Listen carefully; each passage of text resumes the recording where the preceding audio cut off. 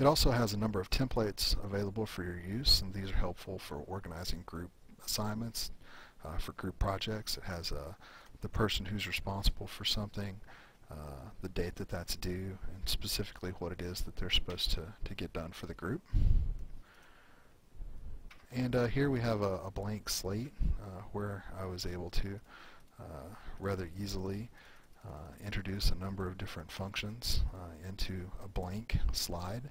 And all you need to do is drop in a triangle, possibly bisect that with a few lines. You might want to insert a little bit of text into those, and you could perform that one of two ways.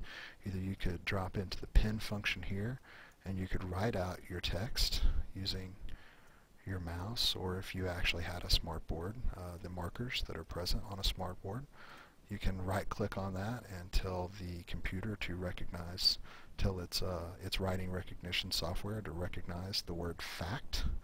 Or you might decide that rather, instead of writing that text in, that you would prefer to type the text, and you drop down a box and possibly type the next word that you're going to have there in your graphic, and you can adjust the size of that type using these font interfaces. Or you might decide that you want to write it in the last part of it in a really kind of funky sort of format. You can use one of those other fonts that's available, and that of course looks like spray paint. So, and some of your kids might think that that was kind of cool. This is a little bit more cleaned up version of that same slide that I had an opportunity to take back to my office and play around with between classes. And what I decided to do was go ahead and stick in my thumb drive, my pen drive, and it would be easy for me to go ahead and save that slide or this entire presentation there in my thumb drive at the conclusion of the lecture. I could just simply go to the Save As function, and if I decided that that was something that I wanted to use again, I could just save it right there onto my thumb drive and have it available for the next time I taught that class.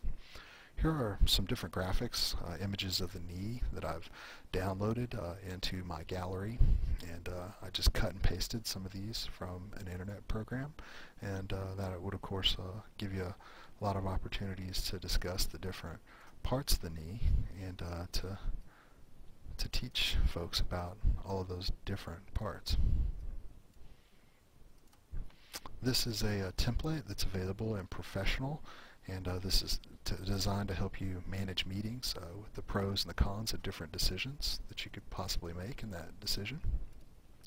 It also has another template here for a SWOT analysis, for a strength, weaknesses, opportunities, and threats analysis. Also has a to-do list, a number of other images that are available for you to download into your presentation or for you to insert into your presentation. Here's an example of the moral legal decision-making model. Also has a ready-made application here of Maslow's hierarchy of needs that you could insert into your presentation.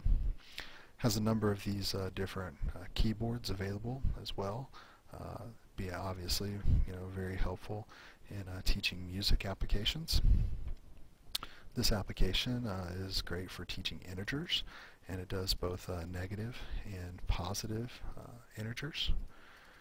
And you can see that it's pretty high powered. It really takes it out possibly even further than a lot of calculators.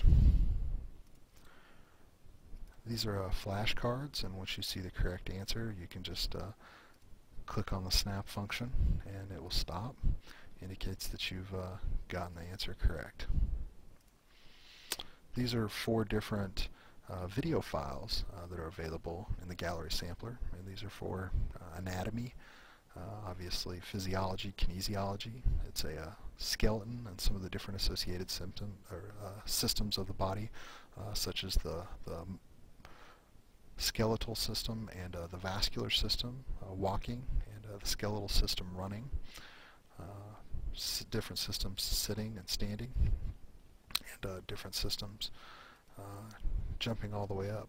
And you can pause those and rewind them, and use them to discuss different things as they pertain to kinesiology or anatomy and physiology. Obviously, these graphics would be useful for teaching American Sign Language, and you can download these or insert these from the gallery sampler, and you can make them larger or move them around. You can minimize them and move them back.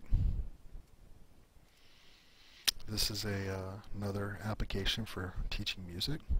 This is, of course, another application for teaching math. And it allows you to compute slope in addition to those other things that you might want to do with it. This final application here is useful for any professor, really. If you have a student that gets a very difficult question correct, you might give them a guitar riff. And that will certainly get the student's attention. If they do something correct, you might give them a round of applause, or maybe even a drum roll to build suspense when you're leading up to the answer to a question. In addition to all of those different functions, SmartNotes also provides this recorder right here off the toolbar, and I recorded the entirety of this demonstration using the SmartNotes recorder.